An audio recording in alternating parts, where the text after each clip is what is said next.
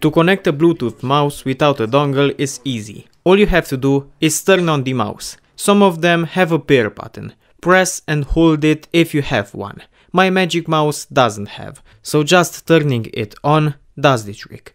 Then search for Bluetooth, add Bluetooth device and click on the first option. My Magic Mouse had a password.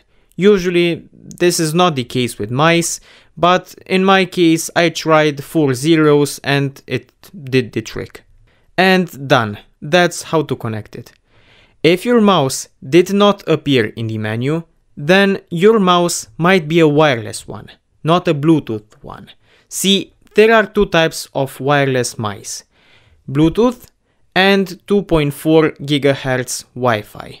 Unfortunately, nowadays most of them are Wi-Fi, not Bluetooth. So if you lose the dongle, your mouse is pretty much unusable.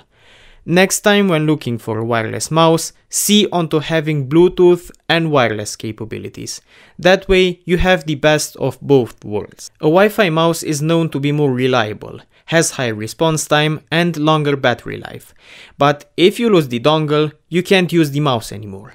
A Bluetooth mouse comes with a dongle in case your computer has no Bluetooth, but it works fine without a dongle. So keep that in mind next time you are choosing a wireless mouse.